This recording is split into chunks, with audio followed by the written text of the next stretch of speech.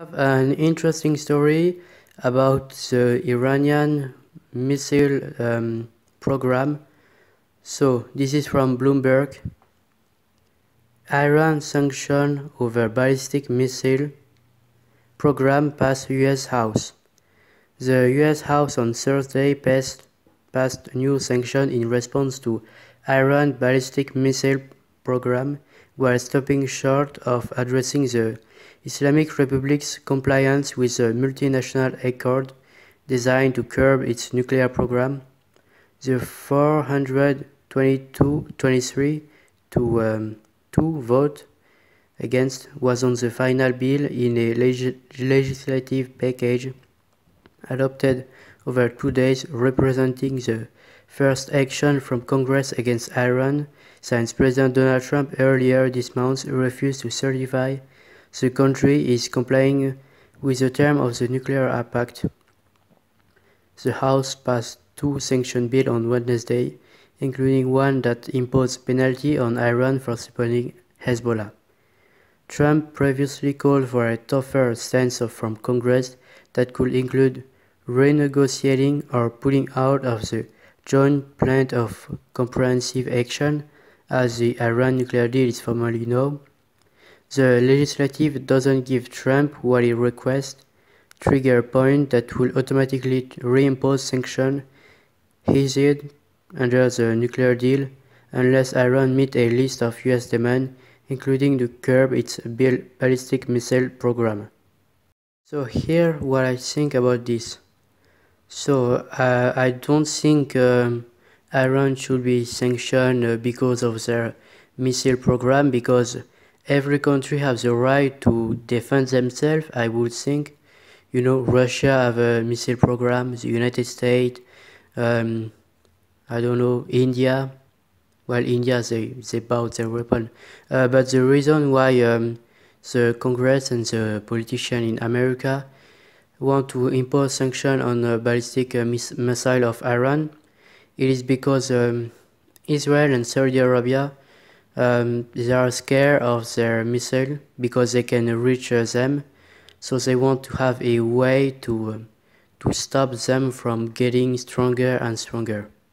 And the reason why Iran is developing a missile, it is because back in the 1980s, when Iran and Iraq fought a 8-year-old war, during 8 years they were at war. So the problem is that Iran was basically they were alone. You know, they didn't have really allies. So they were together with Syria. Well, Syria they sent ammunition, but they didn't send ground troops. So they were only Iran that was fighting in the coalition basically. So they decided after the Iran-Iraq war basically that they need friends. They need to have allies in the conflict into potential future conflicts. They need to have allies because they were alone during the Iran-Iraq war, and that is not acceptable for them. So now they have allies. They have Hezbollah in Lebanon. They have the Shia militia in Iraq. They have the government in Syria. They have the Shia Houthi in Yemen. Even though right now they are currently at war with Saudi Arabia, that's complicated. They also have Shia protests in Bahrain, if I'm not mistaken. So as you can see, from now and in the 1980s, Iran gained a lot of friends, and that's what they wanted. They wanted to have a lot of friends because in case of a major other war, they wanted to not be the only one that was fighting. And also, final point, as I've said in the Bloomberg article, the Trump administration wants Iran to curb its ballistic missile, and in exchange they will say basically that they certify Iranian compliance with the Iranian nuclear deal that they make with like 6 other nations in 2015. So the problem is that when Iran and the 6 other nations negotiate that deal, well, it was only about the nuclear issue. Like they didn't talk about Iranian funding of Hezbollah or their ballistic missile or the Iranian action in the Middle East, like the support of Bashar al-Assad. They didn't talk about that at all. The only issue that they discussed in the Iranian nuclear deal is the nuclear deal. So that is the reason why it doesn't make any sense to say to include issue that have nothing to do with the nuclear deal. But I get why they're saying that. It is because basically Iran is complying to the deal, so they have to find a way to declare Iran non-compliant.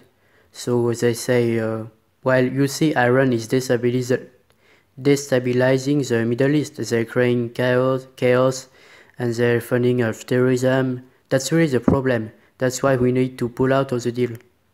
But the problem is, as I've said, is that Iran is complying. So there's no reason to destroy the deal.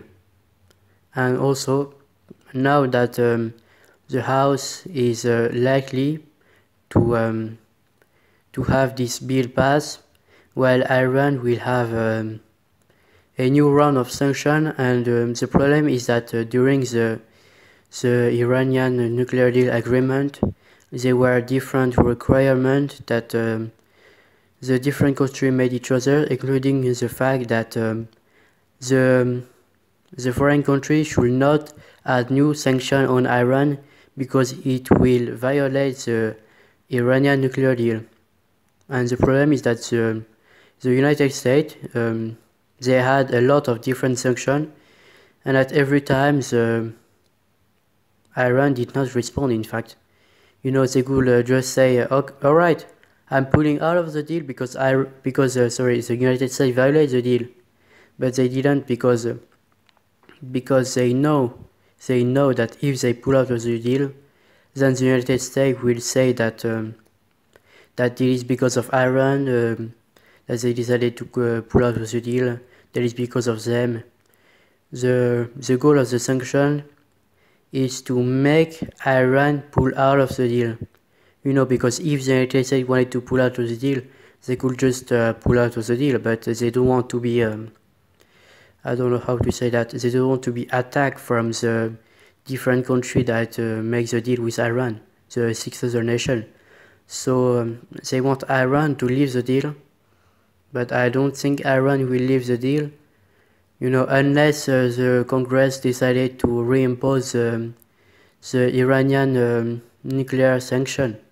Then yes, Iran will restart their nuclear program, and that is a big issue because then the other alternative, the only one alternative, it is to strike Iranian nuclear sites, and which will provocate a massive war in the Middle East. The Iranians, they could block the Hormuz Detroit, which could create an international crisis, because you will have the United States and different countries involved to stop Iran from blocking the Hormuz Detroit. So yeah, that is the only way to have peace with Iran, because we try sanction, we try embargo, we try military action. Remember, under Jimmy Carter, he tried military action to freeze the people that were hostage at the embassy, and then it was a complete disaster. The plane, unfortunately, it crashed. And you also have under President Obama, he tried to hack Iranian nuclear centrifuges with a virus called Stuxnet, and it only retarded the Iranian enrichment. That didn't stop the problem. And so the only thing that we can do to fix the problem, and finally have good relations with Iran and not a war, it is with this deal. We have to keep the Iranian nuclear deal intact, because if we don't, then the alternative is a war, and nobody is going to be a winner. So here what I think about this. So I don't think Iran should be sanctioned because of their missile program, because every country has the right to defend themselves, I would think. You know, Russia have a missile program, the United States, I don't know, India. Well, India, they bought their weapon. But the reason why the Congress and the politicians in America want to impose sanctions on a ballistic missile of Iran, it is because Israel and Saudi Arabia, they are scared of their missile because they can reach them. So they want to have a way to stop them from getting stronger and stronger. And the reason why Iran is developing a missile, it is because back in the 1980s, when Iran and Iraq fought a 8-year-old war, during 8 years they were at war. So the problem is that Iran was basically they were alone. You know, they didn't have really allies. So they were together with Syria. Well, Syria they sent ammunition, but they didn't send ground troops. So they were only Iran that was fighting in the coalition, basically. So they decided after the Iran-Iraq war, basically, that they need friends. They need to have allies in the conflict, into potential future conflicts. They need to have allies because they were alone during the Iran-Iraq war, and that is not acceptable for them. So now they have allies. They have Hezbollah in Lebanon. They have the Shia militia in Iraq. They have the government in Syria. They have the Shia Houthi in Yemen, even though right now they are currently at war with Saudi Arabia. That's complicated. They also have Shia protests in Bahrain, if I'm not mistaken. So as you can see, from now and in the 1980s, Iran gained a lot of friends, and that's what they wanted. They wanted to have a lot of friends because in case of a major other war, they wanted to not be the only one that was fighting. And also, final point, as I've said in the Bloomberg article, the Trump administration wants Iran to curb his ballistic missile, and in exchange they will say basically that they certify Iranian compliance with the Iranian nuclear deal that they make with like 6 other nations in 2015. So the problem is that when Iran and the 6 other nations negotiate that deal, well, it was only about the nuclear issue. Like they didn't talk about Iranian funding of Hezbollah or their ballistic missile or the Iranian action in the Middle East, like the support of Bashar al-Assad. They didn't talk about that at all. The only issue that they discussed in the Iranian nuclear deal is the nuclear deal. So that is the reason why it doesn't make any sense to say to include issues that have nothing to do with the nuclear deal. But I get why they're saying that. It is because basically Iran is complying to the deal, so they have to find a way to declare Iran non-compliant. So they say, well, you see, Iran is destabilizing the Middle East. They're creating chaos, and they're funding of terrorism. That's really the problem. That's why we need to pull out of the deal. But the problem is, as I've said, is that Iran is complying. So there's no reason to destroy the the deal. And also, now that the House is likely to have this bill pass, while Iran will have a new round of sanction, and the problem is that during the Iranian nuclear deal agreement, there were different requirements that the different countries made each other, including the fact that the foreign country should not add new sanctions on Iran because it will violate the Iranian nuclear deal.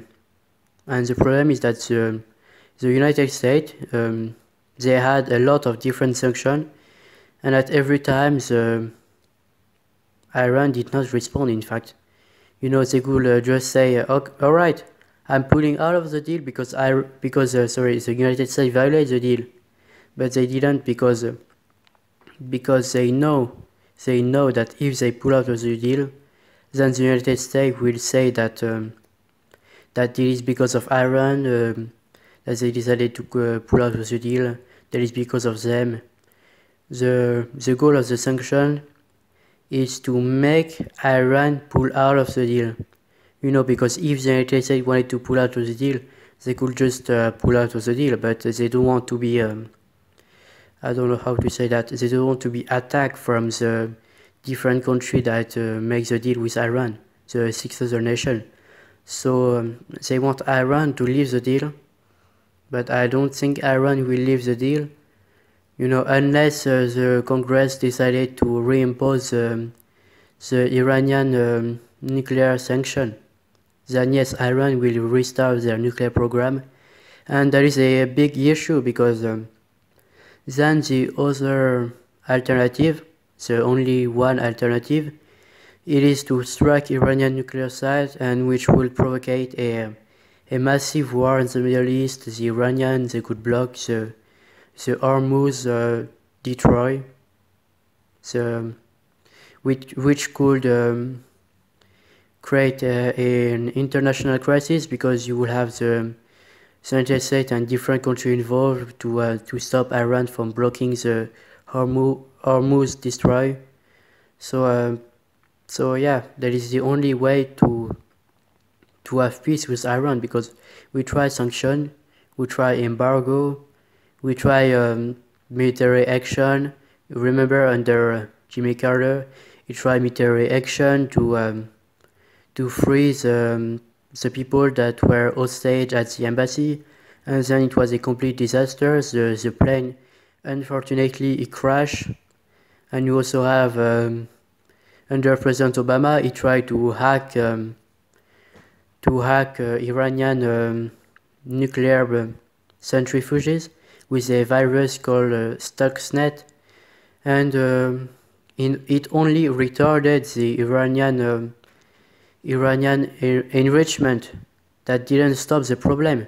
And so the only thing that we can do to fix the problem and finally have good relations with Iran and not a war, it is with this deal.